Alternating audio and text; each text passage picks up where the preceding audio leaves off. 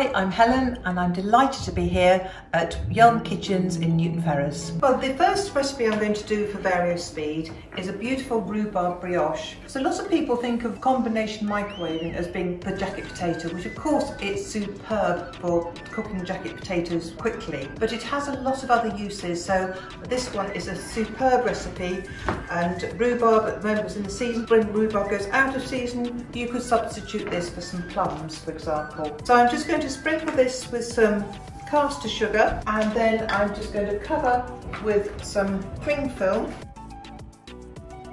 And then what I need to do is just allow a little bit of the steam to come out and switch the oven on.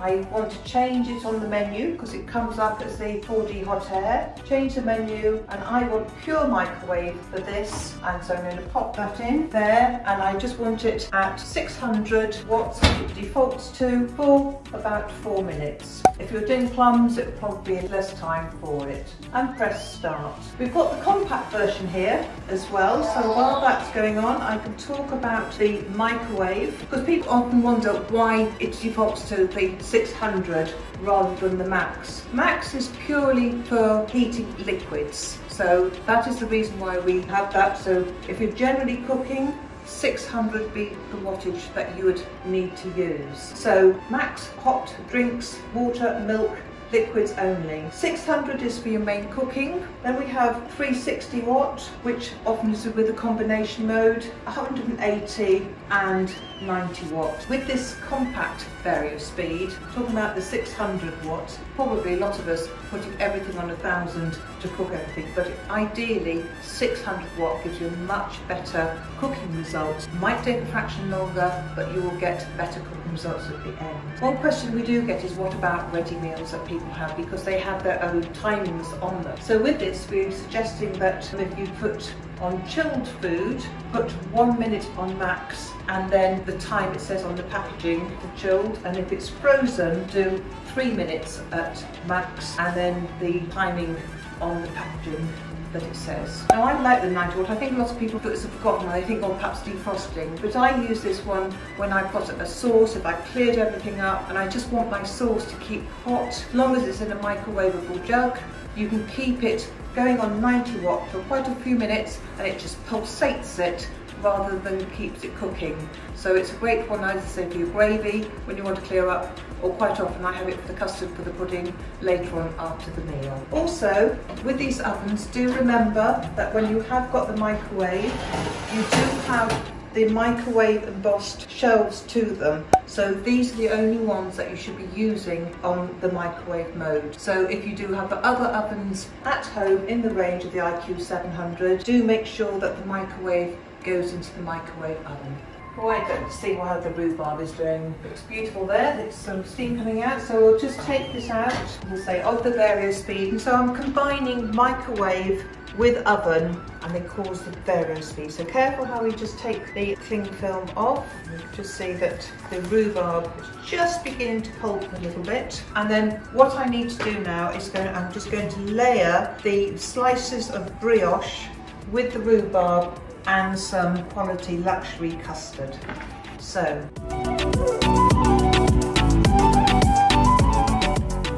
little bit of the rhubarb, like spread it on a little bit more of the brioche. It doesn't matter if it collapses, just layering it up as you would like bread and butter pudding, but we're just doing it with the brioche, and of course it's got all the beautiful butter in the brioche, so we don't need to butter it. These would be nice soaked in a little bit of egg, and have some lovely French toast with those. You could fry those, so there's no need to waste the brioche. So all I need to do now is pour some luxury custard over the top. So the brioche now is fully coated with this beautiful custard, so I'm just going to sprinkle a little bit of demerara sugar over the top. This just gives it a crispy crunch to it, and then I'm just going to be cooking this in the IQ 700 Siemens oven on the Vario-speed, using a combination of the oven hot grilling and the microwave setting. So we're going to pop this into the oven. So I've been using it on microwave. I want to go back to the menu and I want to go on the microwave combination setting. So we can do this setting in combination in your 4D hot air, your top and bottom, and a few other ones there. But I'm actually going to do the circulated air grilling. I want it at 180 degrees C. The wattage I want 180 as well. And I want to put this on for 15 minutes and you can just start. Another idea for your combination microwave ovens, because a lot of the people just think of the humble potato or perhaps roasted vegetables, which of course is absolutely superb, and of course you can cook them in half the time pretty well. But these are some lovely Tikka cauliflower barrettes, and all it is some natural yogurt, or if you wanted a dairy-free alternative, you can use that with some Tikka paste and some mango chutney. Mixed them together, and I just did this last night, so they've been marinating overnight, and all I need now is to cook this in the oven. I'm going to be using the compact combination microwave here, the Vario-speed one, and so I'm just going to pop this in. That one there, we want the microwave combination, and with combination you can have this in 4D hot air, the top and bottom, the grilled, also with grills, which again are both large and a small area. So this is quite nice as well, but I'm just going to put in this hot air grilling, 180. I'm doing it 360, this particular one, because the higher the wattage, getting a little bit more of the denseness of the cauliflower compared to what we've got with the brioche, which is a more gentle way of adding the microwave. So again, this is just going to be cooking for 15 minutes and then we can press start.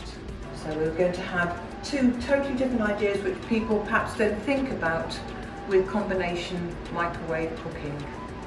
Alright, well we can hear that the rhubarb brioche is perfectly cooked now. The smell is divine, absolutely gorgeous. So we've got the toast rails, so we know to use them, and then we've got this beautiful rhubarb brioche there, which is such a popular recipe in my household.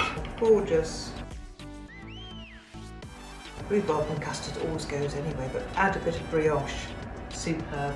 Right, now we're going to go to the Vario-speed compact oven where we've had this beautiful Tikka cauliflower cooking, and it's just coming out here. It smells again gorgeous. So I'm just going to use the pull-out rails to make it easier for me to get into the oven.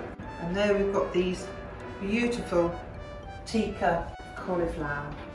And I'm just going to serve these. So, as I say, this was just some natural yogurt, or you could use a dairy-free substitute, some Tikka paste and some smooth mango chutney, which I just, and they really are superb. A lovely accompaniment for lots of dishes, be it fish or meat, or I quite often like a lovely array of different vegetables. Just with this, just drizzling it over. So every so often you can just get a little fruity burst of the mango. It was another lovely way to serve these cauliflower barrettes. It's just putting a couple in a little gem lettuce leaf, like so.